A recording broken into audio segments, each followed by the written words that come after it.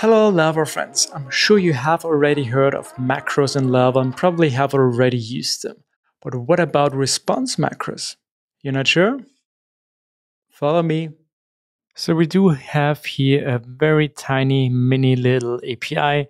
We are here inside the api.route file and I have here my podcast and users that I'd like to share with the world.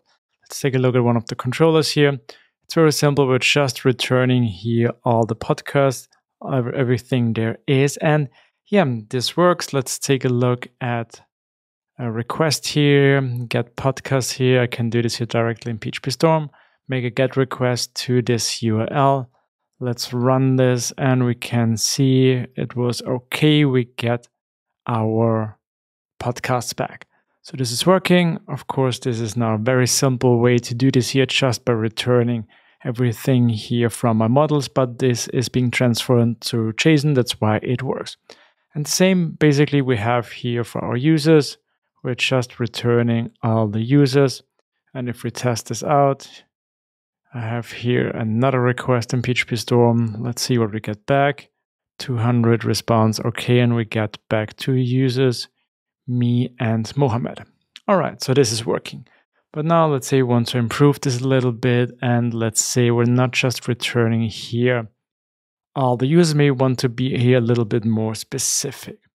So let's use here the response facade, which we have here. We want to return JSON. And let's say what we want to return here. Let's bring this up here. So this will be data. And then also, let's change this here. And here we will have a status. And let's just say this is success. All right. Clear this out, close this, reformat this. All right, let's try to run this now again for our users. Let's see, this is still working. We now have a status inside our response and we have a data. So this is a kind of typical format for an API. Again, very simple one, but this works. But now, of course, we want to do maybe the same now for our podcast controller here. All right, so let's maybe copy this here because we want to provide the same format, which would be nice. And here we're returning all of my podcasts. All right, let's check out podcasts. Does this also work? Yes, it does. We have here success and we have the data. So this seems to be working nicely. But of course, you can imagine that this becomes a little bit cumbersome if you have to do this all the time for all the endpoints. Remember, oh, what did I provide? Was it called status? And the other thing, was it called data or something else? Or do we have a count in there?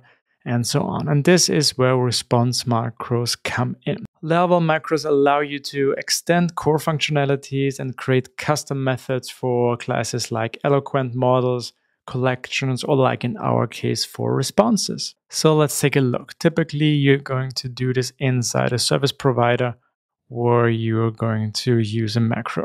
And in our case, again, we're creating a response macro. So on the facade, which we have here, and there is this macro method. And the one that we want to create now, let's call this API. And what we're going to get here from the outset will be the data. And then inside here, we are similar as to before, still use the response API facade. And then let's use JSON to return. Again, exactly the same as we did before. And then we have status here. Let's say this is just for a success message. And then we have data here. And now we are going to provide here the data that we're receiving here with this method. All right, let's take a look now. Let's try this now for our podcasts here.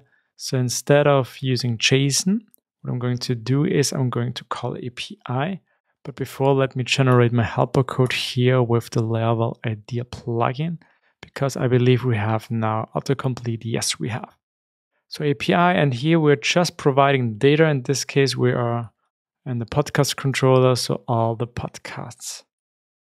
Like this. All right, let's take a look. Get podcasts. Here, let's try this again. 200 response, success, data, this is working perfectly. And now we're going the same for our users. So here we're just using now this API method, and we're providing the data, which are our users. And we can get rid of this, and let's try this out for our users here.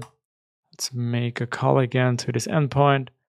And this is also working. Very nice. So now we have created a new macro that you can use very specifically for our need for our APIs. And of course, you can go here wild, and maybe instead of success, maybe you would use some kind of API status, which I have here, success, to make this a little bit more nicely to use. And then maybe you would like to add some count here as well, or maybe you're creating an API resource for your model. This works as well. But yeah, this is a nice example on how to use a macro in order to create a response that you're going to use on multiple situations in your application. But I got another example for you inside my context controller.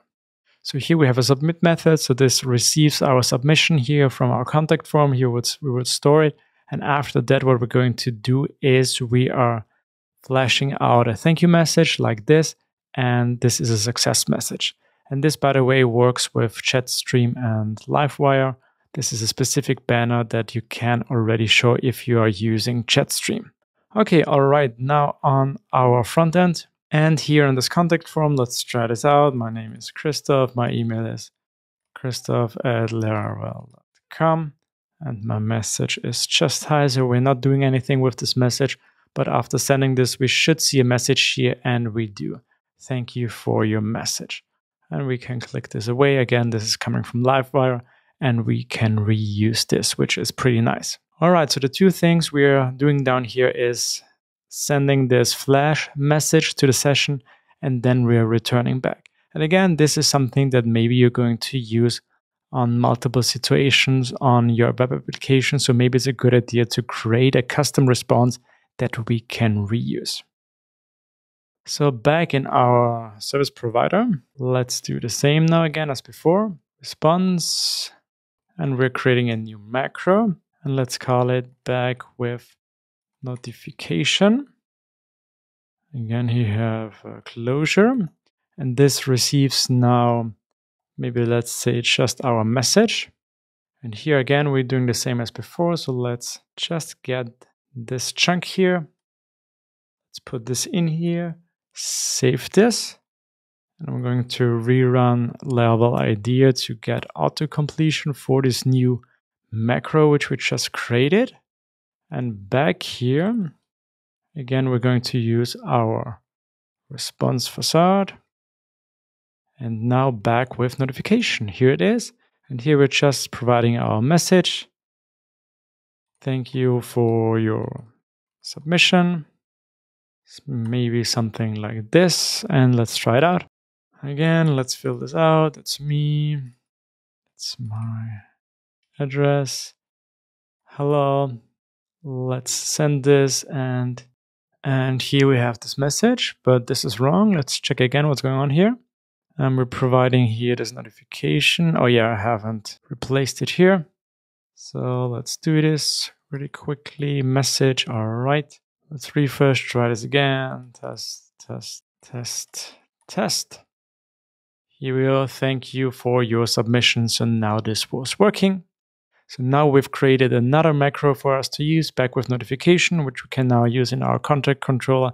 And I hope this gives you a good idea of what are the things that you could do with macros, and in this case, especially with response macros, because you're going to send out a ton of response in your application, and yeah, try to make them as consistent as possible is always a good idea. Let me know if you have already used response macros in your application, and please tell me about your use cases in the comments below. Have fun. Bye.